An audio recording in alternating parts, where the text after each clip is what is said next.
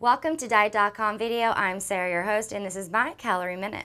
From experience, you probably know that listening to music allows you to work out a little bit harder.